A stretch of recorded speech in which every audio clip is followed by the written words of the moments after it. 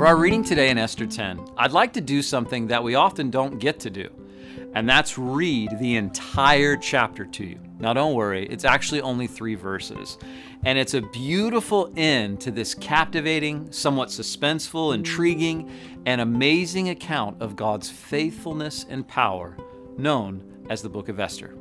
Verse 1 says this: King Xerxes imposed a tribute throughout his empire, even to the distant coastlands. His great achievements and the full account of the greatness of Mordecai, whom the king had promoted, are recorded in the book of the history of the kings of Mede and Persia. Verse 3, Mordecai the Jew became the prime minister, with authority next to the king Xerxes himself. He was very great among the Jews, who held him in high esteem because he continued to work for the good of his people and to speak up for the welfare of all their descendants.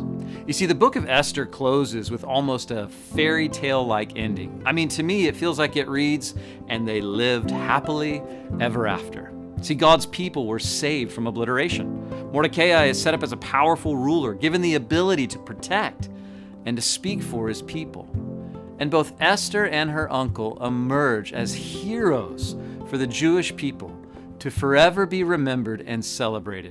And God's will, to preserve a people group from which his son, the Messiah, would eventually come, well, it's preserved.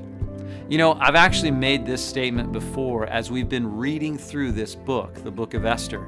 But I think it's this. I think that the book of Esther could be and should be bookmarked for believers as a source of encouragement and a healthy dose of perspective on some simple truths that seem too easily simple to forget. That's the truth that there actually is a God. The truth that he actually does care about us, and the reality that he's actively engaged in our lives. And this, in the end, he wins. So today, be encouraged. Today, be reminded that in the end, well, let me read it to you. It's in the book of Revelation, and it's not a fairy tale ending, but it's reality. Revelation chapter 21, verse 3. I heard a loud shout from the throne saying, "Look, God's home is now among his people. He will live with them, and they will be his people. God himself will be with them. He will wipe away every tear from their eyes. There will be no more death, nor sorrow, nor crying, nor pain. For all these things are gone forever."